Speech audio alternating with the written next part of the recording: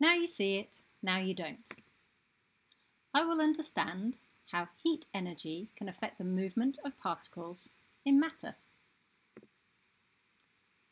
So let's heat a beaker containing ice and record the changes in temperature.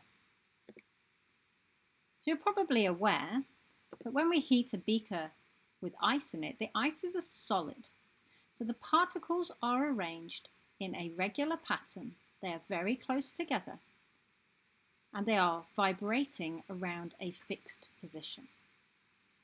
As we heat the ice, it will start to melt. So the particles will lose their fixed pattern. They will stay close together, but they will be able to roll past each other within the shape of the container. And as we continue to increase the heat energy, we will start to boil the liquid water so that these particles can now escape from the body of the liquid, become gas, and be able to zoom very fast and very far apart from each other in the form of steam. So when we look at the movement of particles, these images show that the solid ice, the particles, the water molecules, are held in a fixed position, but they're not still. They're actually vibrating all the time around that fixed position. And as we heat them, they actually vibrate faster and faster. And eventually they get to a point where they can break away from their neighbours and become a liquid. So here you'll see the particles are still moving. They're rolling around past each other quite quickly, but they're staying within the body of the liquid.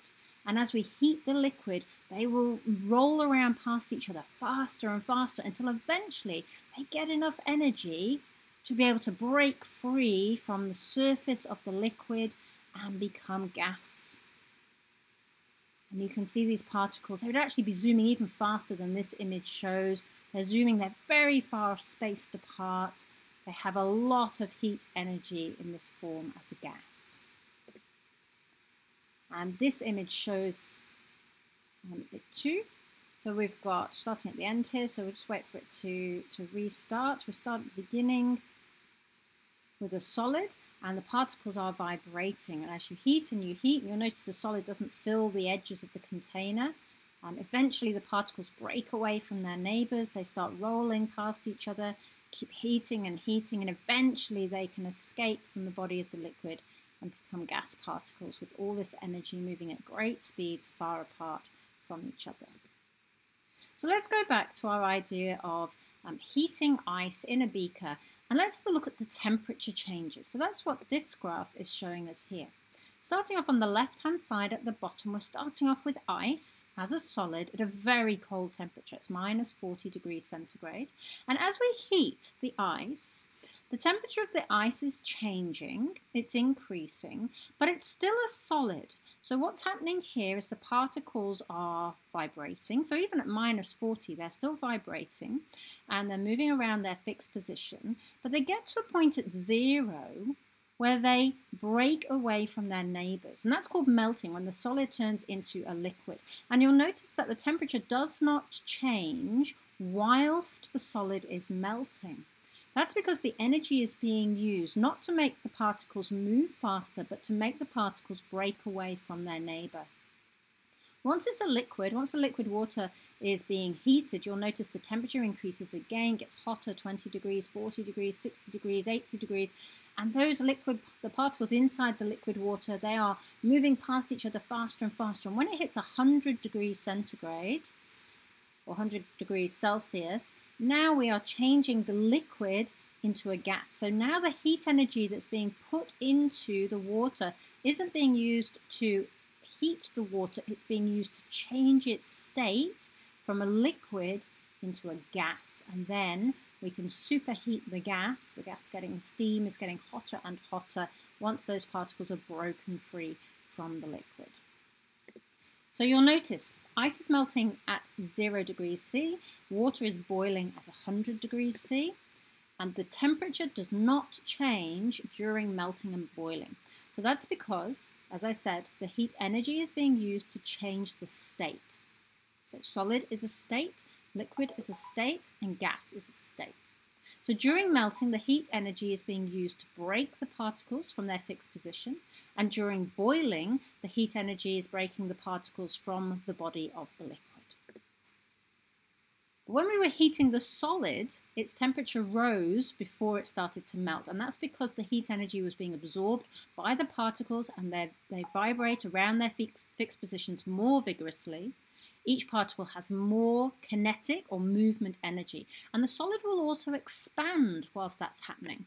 If we look at this graphic, we've got a picture of two solids here.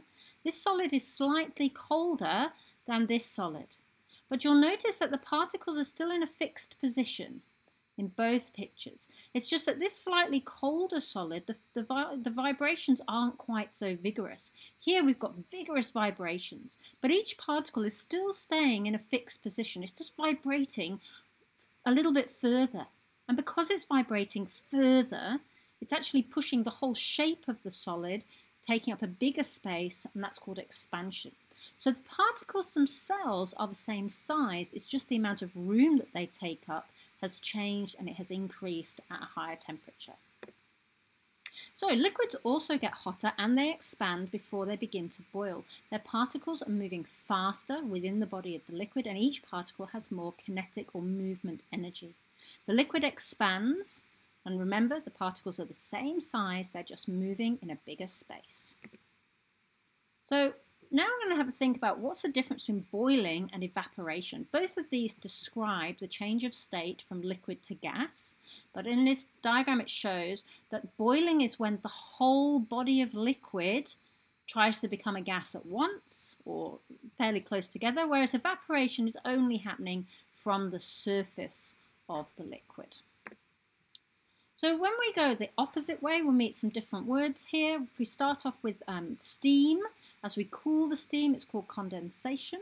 It becomes a liquid, and then if we cool it further, it freezes to become a solid. So as we move down from the gas through to the solid, the heat energy is decreasing. And we can show this in a similar graph to the last one. So we start off with a very hot gas, we cool it, it condenses, and as it changes state, there is no drop in temperature. But now we have a liquid, we can cool the liquid until it starts to change state and become a solid, an ice, and then we can cool the solid once we have a solid formed. And you'll see here that cooling it, melting point and freezing point are the same temperature, and the boiling point and the condensing point are the same temperature, 100 degrees C there. So, have we understood how heat energy can affect the movement of particles in matter? You should be able now to define evaporation, condensation, boiling, melting and freezing. You should be able to describe the movement of particles as matter gets hotter, and you should be able to explain how solids turn into liquids, how liquids turn into gases, and how that happens in reverse.